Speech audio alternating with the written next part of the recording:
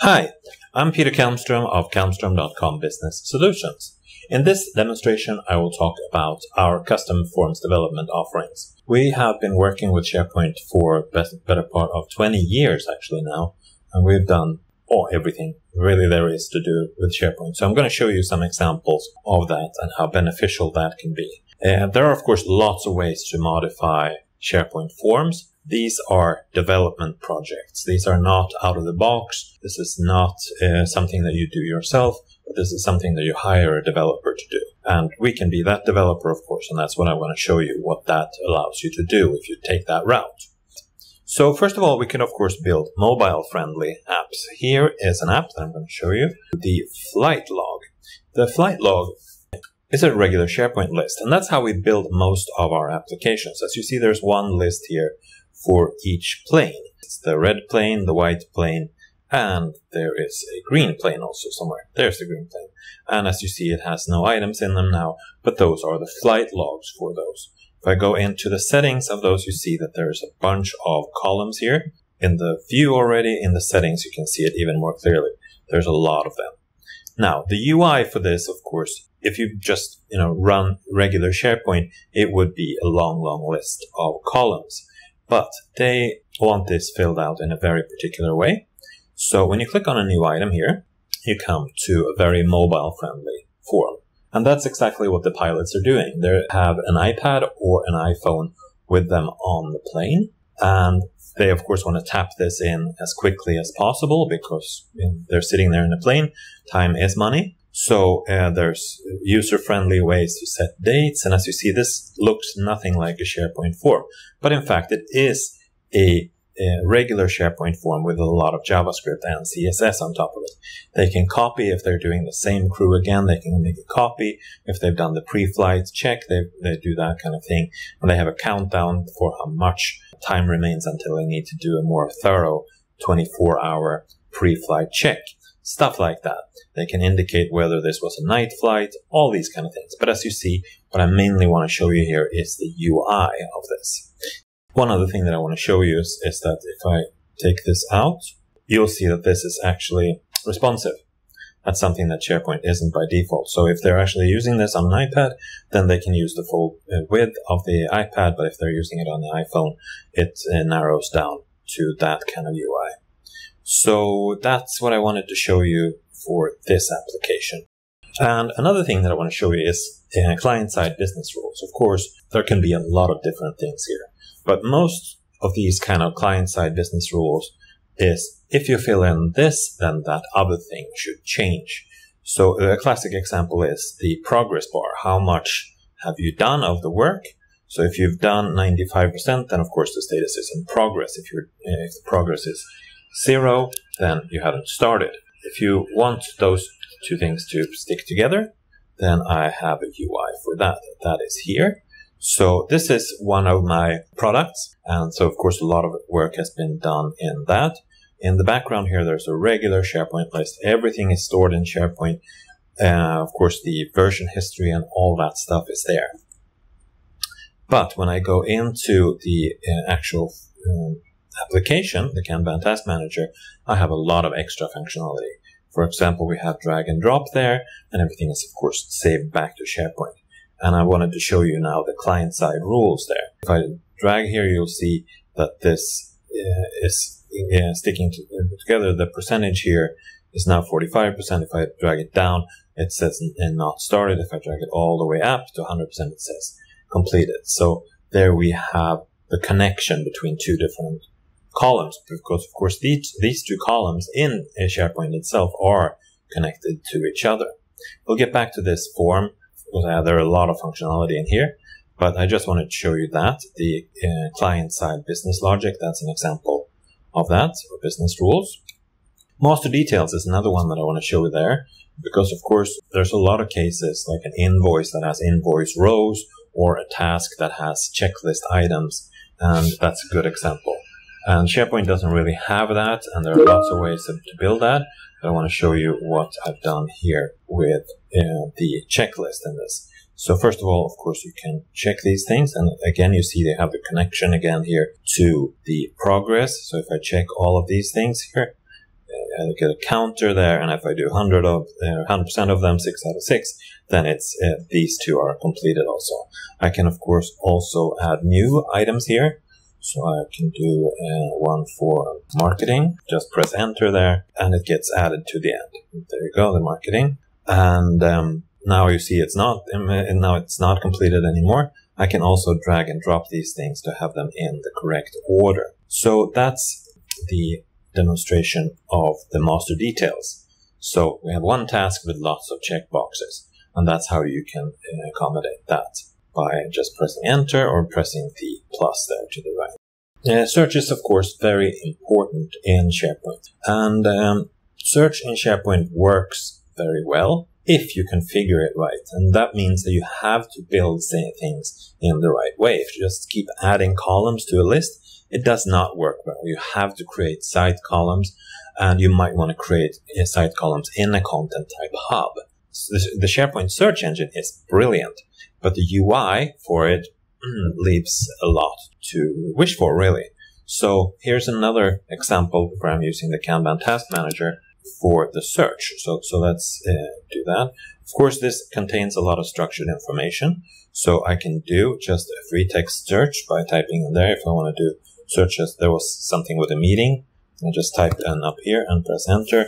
And there you see now it's filtering on those items, the 21 of these that have the word meeting somewhere in them. But I don't want to see the normal. I don't want to see the low. I just want to see the high ones. And there you see now it's just 4 of those. So that's a way to do search. And as you see, this is lightning fast because it's all being done on the client side. You can, of course, use the search engine in the background also because, again, the search engine is really fast if you just know how to send the correct parameters to it. So building for search, making it right from the start, and also building a UI on top of the SharePoint search is something that we do, and that can be really powerful. Automating content creation is also something that we do. It's not so much forms, of course, but I'm going to show you some techniques here. Because when you create lists and content types in SharePoint, it's very important to do them in the right way. For example, you do want to specify the internal name. For that, we have another tool here. That's a freeware tool that we have on the website. I'm just going to add some example data here, and you'll see what this does. It creates a content type called invoice management, which has all of these columns, and I can specify which of these should be visible on the new edit and display forms. A lot of settings here, and also I specify the internal name. And what all of this does, and this is a very nice user-friendly Excel-like UI, it creates a PowerShell script how to set that up. So this is brilliant for when you want to test in one environment and deploy in another, which is rather tricky to do. A lot of SharePoint development is being done right in the production environment. So having the right tool for creating your content or your information and architecture is very important. And this is a good tool for that, in my opinion. And of course, this also allows you to copy and paste and do stuff like that. So this is an example of a grid UI. This is not SharePoint, actually, but it's SharePoint related, of course, so it's not hosted inside SharePoint. I'll show you other instances where I'm using this kind of grid control inside SharePoint. But let's move on and talk more about these things. We've talked about automating content creation, copy and paste, we mentioned that also. That is something that business users use a lot. They get information in different formats, usually in Excel. So being able to copy and paste from Excel or to Excel is really, really powerful. And that's something that SharePoint sometimes does rather well, but having a grid UI on top of it that makes that easier is really powerful.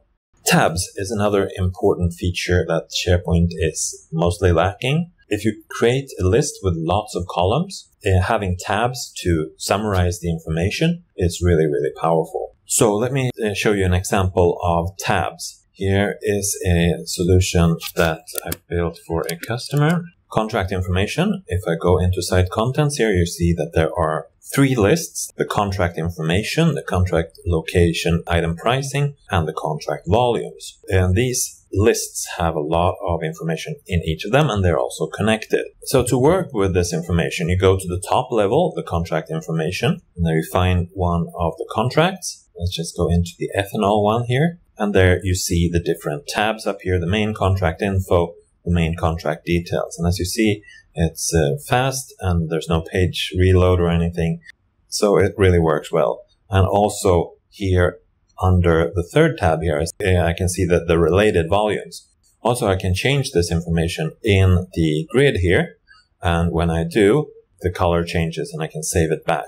So that this is actually working with, now I'm seeing the main contract information item, and I'm showing 3 sub-items. So this is an example of master detail also, of course. Role-based security, that's something that SharePoint really doesn't have. So specifying what role a person have, in this case, you're adding a student to a study manager product that we have, is very powerful. Let me show you what that does. Here, I make study groups, and where each study group becomes a SharePoint subsite here. And when I add a new student here, I select which subsite is it that I want to work with, which is in this case called a study group, and then I add a person to that. And of course, that implies that this person that I'm adding now should have read permissions on the main site, and he should have edit permissions on the subsite. And there are some other details there also in terms of submitting your own personal documents and stuff like that. But managing and setting up the business rules for security is really powerful. So that's something that can be done. Another form of security is the column level security. And that's another feature that SharePoint really doesn't have. It doesn't allow you to specify these users should see that column when they're logged in and so on. So to solve that, I'm back to the solution with the flight logs. So here's a list of the staff that can work with this flight log, these flight log lists. And here you can specify the person name and the employee. That connects back to, of course, the SharePoint item, and then what that person should be able to do. Should he be able to do certifying staff check? Should he be able to do the 24-hour pre-flight check and stuff like that? Is he able to make corrections? Those kind of things. So that is, of course, read from the SharePoint form that we showed earlier. And so that's one way to do column level security. Another cool thing that SharePoint has a little bit of is geolocation. It actually only has a column with geolocation that uses Bing in a rather boring way. So Google is better at those things, in my opinion, and my customers feel that way also. So let me show you a way to handle that. What I've done here is simply added a geo column to SharePoint, which actually has to be done by PowerShell. And then I've added a UI to allow the user to pick and search from Google Maps. And when you enter that, it gets added back into the SharePoint item. So let's switch over here to, here's this application. There you go. This is the pipeline, a plot where there's a pipeline. And now to find a location, I can search. And as you see, I get IntelliSense there. So if I search for Borgholm, which is where our main office is in Sweden, you see I can get that, and I can zoom in here. I can show that the plot is actually right there, right by the beach. All right, and that's it. You just click where you want that marker to go, and that gets saved when you save the item. So that's how easy that is. So improving the geolocation and using that is something that we have done and can do, of course, also. Another example that I want to show you is also mobile friendly, of course, but that is changing the way that people interact with SharePoint. And usually when you fill out a form, that's the concept. You fill out a form. But a shopping cart is something that users are really used to. They do that all the time on the web, right? On Amazon or something. So using that same kind of UI in a mobile friendly way is really powerful. In this example, there's a construction company. Here is the project site for one such construction project. And as you see, here is my shopping cart. Let's open that in a new window. And as you see again here, this becomes very mobile friendly, responsive, up to a point, of course. It fits well on a mobile phone, of course. And when you go into these categories, you want to have some consumables, and here's some stuff. So some of that. So just press how many you want. Maybe make a comment here, the good stuff or something like that. And then you add that to the cart, and as you see that is updated now. Then you can add more stuff here, of course. And then when you're done, of course, what the user expects you to do, either you go back to the main categories. The cart is filled with 2 items there, and then you go to the cart and you see the preview of what you've ordered. You select the crew this is to be delivered to, add comments, and then you check out. And of course, what happens here is that this places an order. You're back to the categories and you can fill that out. So of course, the users on the field that are working in a construction site, they have this bookmarked in their phone because they're working on project 1 here. So they have that bookmarked in their phone and just go in and order new stuff. And in the background, of course, this is submitting an item in a SharePoint list. So these are the orders. Here you see exactly who did it, what they did, and so on and so on. Then they can work on that in the back end and send it to a supplier, or order all the stuff that needs to be done. But that's the automation that they wanted, the UI for the construction workers in terms of a shopping cart. So that's the shopping cart example. Drag and drop editing. Let me show you a couple of examples of that. Back to the Kanban task manager here. Let's close down the filter. And here we have, of course, drag and drop. Drag and drop is a very powerful thing. People are really used to that, and I have several different versions of that. You can drag and drop between different timelines here. You can say that this should be assigned to the other person. You can select the timeline based on project, directions, so on. We also have a 7 habits view. If you've read the book called The 7 Habits of Highly Efficient People, this is the view described in that book. That's drag and drop, a couple of different variants of that. That was the end. Let me just show you some more pages that I have up here. We've shown you that. This is the study manager. I just want to show you some of these exercises here. When I go into the seniors subsite, this is the study manager again. I can see that I've done 0 out of the 18 available classes that I'm supposed to do. Let's go into some of these here that I already opened. Some of these exercises. So this is a text that I'm supposed to read, and then I can drag and drop these things depending on what the right answer is. So that's kind of like Microsoft Forms, but you don't have to go to another application, and it's totally integrated. So that's another drag and drop example there. Here's another one. Connect the different parts like that. Build sentences like that.